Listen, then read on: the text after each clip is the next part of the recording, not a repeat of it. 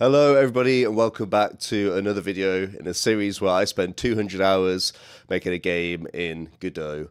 Long story short, I am a back-end software engineer within Interesting Games, and I'm documenting the process in which I develop a game for 200 hours.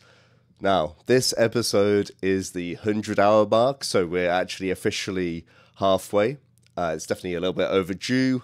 I am still alive and I am still working on the game, but I'll break that down a little bit more as we get into the video. So, hope everyone's okay. I look forward to it, and let's get into it. So, where do I begin? I guess, where have I been for the past 2 months? So, first and foremost, just to show you guys, I am at 100 hours on the project. One of the things I didn't realize beforehand was that this only tracks when I'm looking at code. So if I'm working within Godot on nodes and I'm working on the graphical elements, this doesn't actually track the time, which kind of makes things a little bit interesting because this is 100 hours of code, not 100 hours of everything else. So that's really kind of skews with it. But really what I wanted to talk about was after the last episode, 75 hours, there's a really big perception shift. So if you guys have kept up in the previous episodes, you'd know that a lot of the time I was kind of just making random things and just kind of doing whatever I wanted to do, which is fine, and that's a good learning experience. And I think if I spent the whole 200 hours just doing random things, that'd be fine. But I really had to kind of take a sit back and just think, what is the end result that I'm actually trying to make here? I can't really just keep doing random things and then expect everything to kind of work in the end after 200 hours and all these random things kind of fit together. And so I just spent a lot of time not actually working on the game and just thinking, what do I want the end result to look like? And what are the things that I need to start building and putting time into to contribute to that end result? Here's the project. In terms of how the basic project's structured, nothing's really changed. A lot of what's been done over the past 25 hours now has really been modifying things and kind of filling in the details. So in the last episode, I talked about how I kind of expanded into different zones, and I think there is something there about that. So I've got a little work in progress castle here, and in my head, this is kind of going to be the starting zone and the kind of tutorial, I guess, if you like. A lot of what I've worked on here is going to be the step after that. So I'm going to put like a very basic quest in here and like a very basic dungeon just to kind of walk through and kind of progress the player through. And then I've kind of started expanding into this more kind of like mushroomy, jungly zone that's kind of blocked off, like, in the classic Pokemon thing where Snorlax blocks you and stuff and you need some item from completing something to kind of unlock into the next zone. I'm not 100% sure if I'm going to completely go through with this, but it's an idea. So just generally in terms of the maps and how it looks, I've spent a lot of time just gathering a bunch of assets and just filling in a bunch of little details around the village and doing little things like this. I think this is really one of the biggest things, really, is just those little details really add up. So this is the game. First thing that you'll notice is the start screen now. We have a camera panning over the game world in various locations. So this is kind of Minecraft-esque. Lots of things do this. Very easy to do, and I could just reuse the world. But it's quite cool because at some point I do want to put in some cutscenes and have some kind of like manual camera manipulation. So it's a good little practice just to add this in, and I think it makes the game look a little bit better than what it was previously. Other than this castle looks terrible. So yeah, we've got the control screen where I just maybe updated the buttons a little bit, the assets.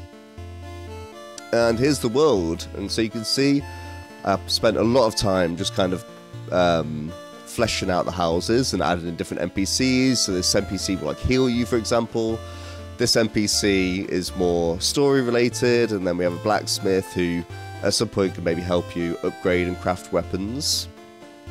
So the first thing that I added was we now have stackable items, and I added in a big bunch of items. So one of the things with an open world RPG is you're going to spend a lot of time adding in lots of items, NPCs and dialogue, and so I just worked on that. So now we have some boots and we have a shield, we can all equip them into different things. This NPC also has different things. We have a potion. If I equip the potion, I can then press Q and I can use potions and it would heal me if I wasn't already 100% health. So we got all that added in.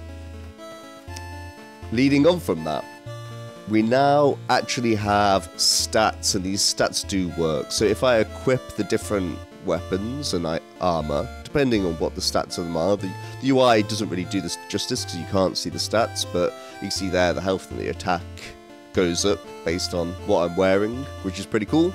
And I've got a little developer thing here, you can see at the bottom, level 1. We have levels, so if I give myself some XP, we level up, my max health increases, my attack and the health increases as well, so everything kind of scales based on items, stuff like that. Cool. What else do we have? I have added in random chests, which will give you random items based off weightings, so at different parts of the map you might find chests that will give you items, and I'm also going to tier the chests, so you have a tier 1, tier 2, tier 3. Nice. And then I guess the next part would be in the dungeon.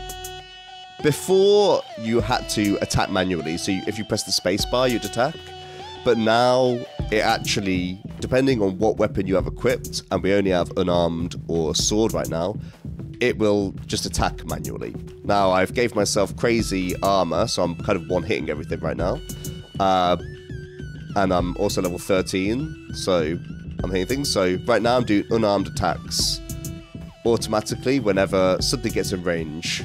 And then if I equip the sword, I then do a cleaving sword attack.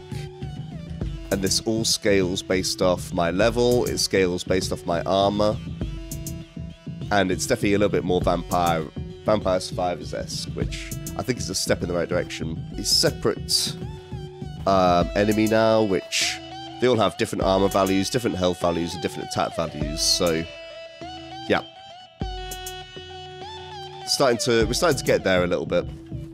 Now, if you see here, we've got XP. This is actually XP that you've gained in the dungeon so far. So, if I kill one of these darker enemies, the XP goes up to 585, and this is, once we're out of the dungeon, we will then get this XP, and we will then be able to level up.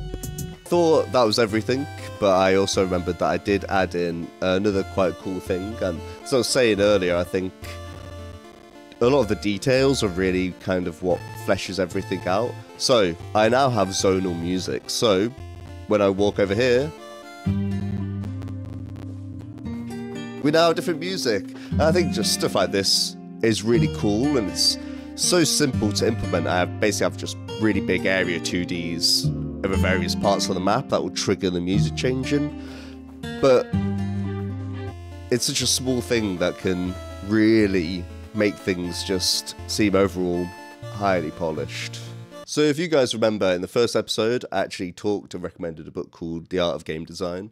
I just wanted to share something with you that I read that kind of really helped me as someone who's more on the technical side and less on the creative side. And it was essentially, there was a group of students who was making 100 games, and they'd make a game every day with lots of different ideas and throwing things around a lot. And one of the things that they found really useful was take something from your daily life that you want to share with other people and build that experience into the game. So it could be completely unrelated to a game. So, you know, making music, learning languages, things like that.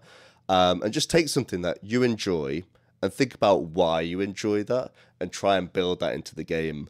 And that really helped me kind of just think of things outside the box, and just think of things that I enjoy doing, and then how do I share that? How do I put that into a game, and how do I share that with people? So that's essentially the project so far. It's definitely not the best thing in the world. It's not the prettiest thing in the world. It's, you know, relatively mundane, but I do just want to take a second to talk about how far we've came. So throughout the whole process of this challenge, and this is basically why I did it, was just to learn more and more and more and just try different things, see what things worked, see what things didn't work.